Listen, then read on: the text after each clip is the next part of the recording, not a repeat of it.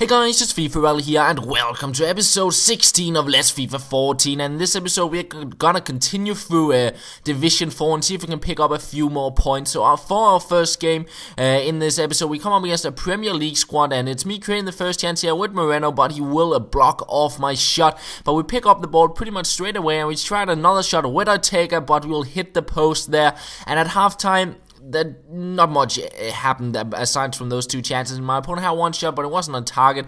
So we go into the second half, and he gets a goal there with Benteke, the guy who always scores goals against me. But I get my luck towards the end of the game. I make it 1-1, and I keep on the pressure. It was quite lacky in the game at times, but here I get a chance with Jackson Martinez. I try out the shot, he will save it, but we managed to pick the ball up again here, and Sissoko, he will pass it back to FifaRalle, who finds Martinez, and a little nice skill run here to go past two defenders before he puts it into the back of the net and gets me another win. So we did lose the two first games in the division, but we've been able to pick up 3 wins in a row now, so we're sitting on 9 points, and it's looking a little bit better in the division. And I was quite happy about getting that win, getting those 9 points, and I was ready to head on into another game.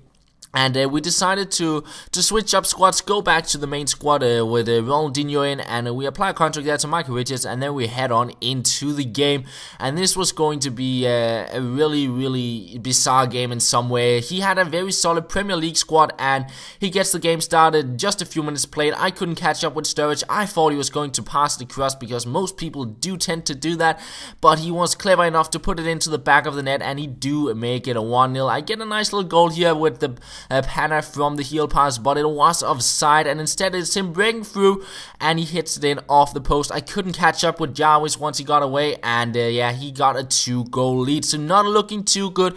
But we continue on trying to break through, and I did create quite a few chances in the game, but there just wasn't enough power on some of the shots. And here I almost get a shot in, but a nice slide tackle to deny me an open shot in on goal. So we continue on into the second half. Ronaldinho on the ball here, and he managed to get a shot in, but he hits the post, unlucky there, and then it's parted to break through, and this time around his keeper would save it. It was just I felt it was impossible to get a goal, and instead a bad touch from me there after getting the tackle in, and he crossed it in, and Sturridge scoring another goal for my opponent to make it 3-0, and it just seemed like I couldn't get a goal in the match. I kept on the pressure, I tried to get back into the game, but I just couldn't get the goal. And then here my keeper was locked onto the ball because of the bad touch, so he just kept on rushing even though I wanted him to go back onto his line, and he kicks it straight into Christian Eriksen, and here he gets his hands onto it, and it bounces into Christian Eriksen, who gets another goal that way. And I was just like, come on. I get a goal back to make it 5-1, but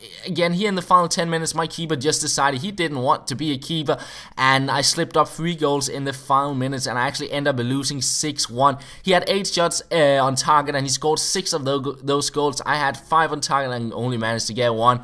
So that was, like, in the end, I was just laughing at how stupid it was. My keeper just didn't save anything, and yeah, I ended up getting completely humiliated in that match, even though I felt if I had gotten maybe the 2-1 goal, it would have been a way more even game. But that's how it is, and we head on into another game in hope that we could make up for that stupid loss there. And we do actually not get the best start here. He goes with the shot and he makes it 1-0. So a bad start to the game, but I try, of course, to get it back. Here's Osvaldo on the ball, making his way into the box, and we take the shot, but it is saved by his keeper. And then it's Ronaldinho on the ball, creating a nice little chance here with the skill moves, making his way into the box. And in the end, we do get a shot in, but it is off balance a little bit. And there was a guy commenting on yesterday's episode suggesting that I should try and avoid the kind of off balance shots, which you're often off balance if you shoot straight after a skill move, and that is maybe something I'll have to adjust to, and might be one of the reasons I didn't convert that many goals, for example, in the last game, because in FIFA 13 you didn't really have these off-balance shots the same way you do in FIFA 14, and maybe I'll have to adjust to that a little bit, because it ended up costing me another game here, not being able to put the ball into the back of the net despite trying out shots. They just weren't qualified enough, and I lose 1-0, so that is something I'll have to step up in my game. And yeah, we're not looking too good in the division now. We're sitting on 9 points after 7 games. So we have 3 games left.